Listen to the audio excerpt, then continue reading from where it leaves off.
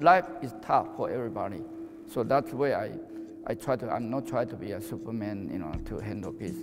I'm just trying to make a piece, I can finish and have a set of art or life. So Tehching, in the very beginning, when I started working with performance, was always an artist that was referred to. I remember Marina Abramovic, she said, oh, there was an artist kind of related to the Gutai group and he jumped out of the window. He just jumped out of the window. And I remember her saying that. But then at some point I said, who actually was the artist who jumped out of the window? And then she started talking about Tehching and that he had worked in the 70s in New York and he did pieces that were durational pieces, pieces that were at least a year long, or exactly a year long. For 1 year, it's not me, I try to make it more difficult. Well, this is important. I try to make it more clear. 1 year is Earth around the sun. 1 year is, it's a human calculated life, basically. Tehching Hsieh is born 1950 in Taiwan and grew up in a family with 15 siblings. He also loved painting when he was a child. He also went to art classes, but then decided he really wants to become an artist, but felt he could not really become an artist in the society that Taiwan was at that time. So he thought, how can I get to New York, which for him was the epicenter of arts at that time. And he decided, I will actually train as a Marine soldier to get there. And then he jumped the ship in Philadelphia in 1974 and made his way to New York. There was one piece where he was in a cage. He had no indication of time passing. He couldn't telephone or read or watch TV or talk to a person.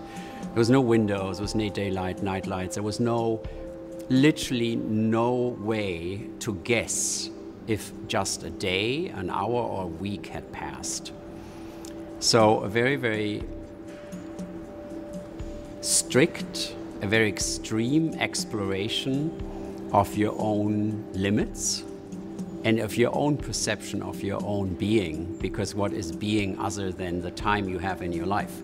This exhibition does actually three things in a way. At the one time we try to rewrite the canon of history of art because he is one of the most important figures of the 20th century. The second thing that is so important, that people who don't know him and who are also not interested in art history, it doesn't matter, they will experience something. When you enter the exhibition, you feel an empty space, you get to know a bit about the artist, you read the text, but then you enter the main space and you see this room filled with 8,760 photos of him that he took during his performance every hour for 1 year. So you see time and you feel time. Wasting time is my foundation of concept of life. But of course I put wasting time in art time in 24 hours, so I'm not waste time, Tehching's piece, the time clock piece, it's a metaphor of how discipline and how a certain rhythm is structuring your life, like a very rigid structure. He had to go to the time clock every hour. And so a complete surveillance, a complete structure and dissection, definition of a year of your life. Yeah, I missed 133 hours. I'm human, but I'm not lazy for work. 97%, I'm that record. If I'm 40%, I miss it. Then people will say, bad job, best thing I'm doing for the whole piece, So. It reflects also our relationship to work, our relationship to leisure, our relationship to freedom. So it's a piece that reflects on the human condition. What does it mean to be an artist, but what does it mean to be a human being waking up in the morning, and what makes us get up and go to work or sleep or travel? I think it's really a piece that reflects us as human beings. My work, very big foundation is a repetition. Must be bored. But when you say bored, means take 3 days, 4 days, 5 days, week, then you feel bored. But you want to do for whole year, then serious, become no bore, that kind of so light. Bore is very light in life, That means you have to be survival. You have to think about how to make it continue.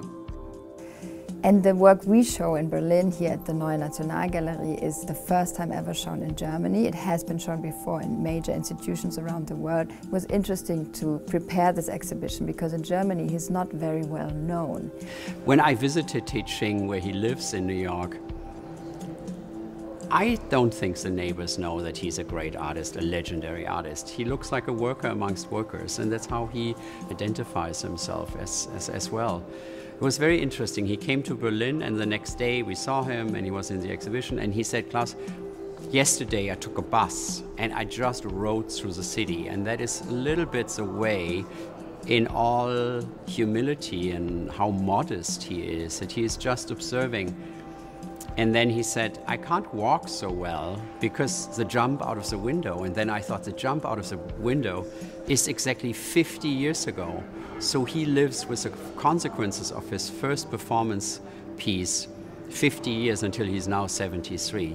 So he's one of the most rigid, one of the most clear, one of the no compromises artists I know. And think about migration, think about homelessness, think about our relationship to work, think about our relationship to freedom.